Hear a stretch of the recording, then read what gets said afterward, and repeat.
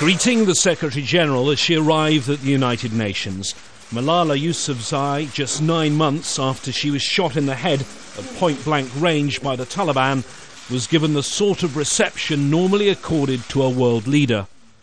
But in some ways, that is what she may now have become, a global advocate for the youth of the world, by making this remarkable speech. So let us wage a global struggle against illiteracy, poverty and terrorism. Let us pick up. Let us pick up our books and our pens. They are our most powerful weapons.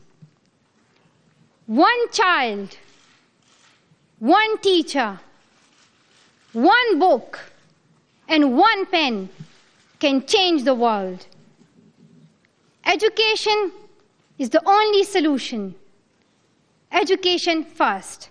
Bold words from this brave young woman, but also a personal message of forgiveness. The Taliban shot me on the left side of my forehead.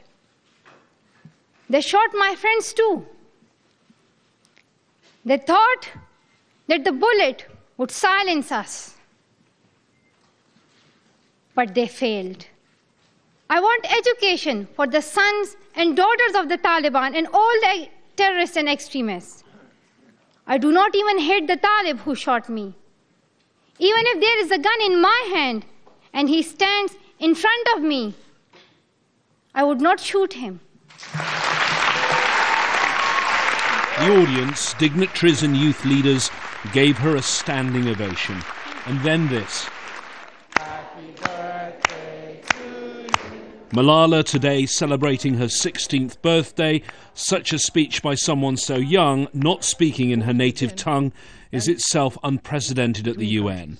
But advocates hope the passion and eloquence shown by a girl who was so close to death will be a big boost to the campaign to bring an education to every child in the world. James Bays, Al Jazeera, at the United Nations.